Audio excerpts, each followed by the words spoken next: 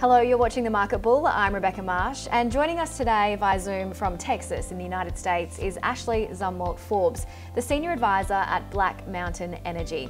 Ashley, I'll just get you to start by taking us through the highlights of Black Mountain Energy's December quarter. Absolutely. So December quarter was really busy for Black Mountain Energy. We finalized our IPO. We completed environmental surveys in the Canning. We continued progress on our EPA approvals, which continue to go well. We're working through seismic design, and most importantly, we're advancing commercialization discussions. And what can investors look forward to in the March quarter? We look to deliver very consistent, measurable results and further progress each item I highlighted from the December quarter through the March quarter.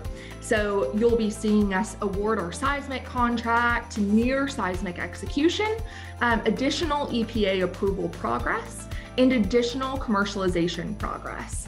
Again, we plan to systematically approach development such that we can really turn the Canning into a major gas production hub.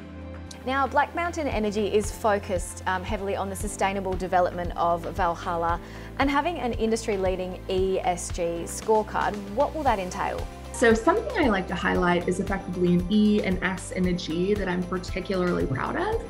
On the E side, we've made a commitment to make our project net zero from a Scope 1 and Scope 2 perspective.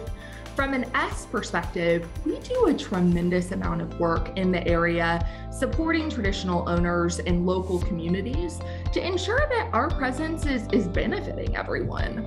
And then on the G side, I am very proud that our board has greater than 50% women, which is very unusual in the resources space.